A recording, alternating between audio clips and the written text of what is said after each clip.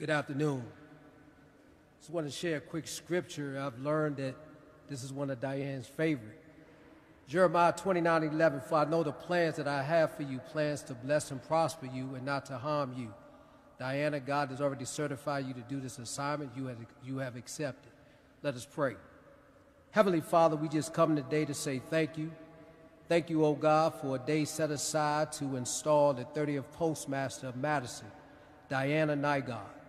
Father God, we ask that you will give her continued wisdom, that you will lead her and order her steps, that she will continue to do as you have called for her to do. And Father, we bless your name for setting aside this day, September the 24th, 2021. Bless those that are in the midst today. God, Lord, let her show people that she truly cares for them, the workers, oh God. Father, we ask you, Lord, to just touch every heart. Father God, touch the postal workers that are working today. Father, there are some that have been affected by COVID, and Father, I pray that they will be healed.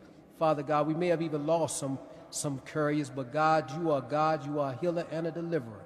So Father, we ask you right now for your blessings on this day, that you will continue to let us do what you have called for us to do.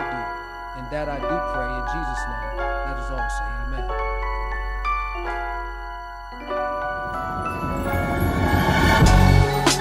Life is all about connecting them dots.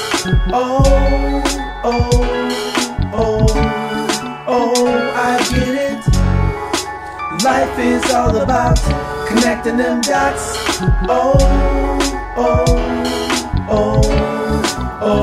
I get it now. How does one start from the get-go? From the moment of coronation, ready, set, go.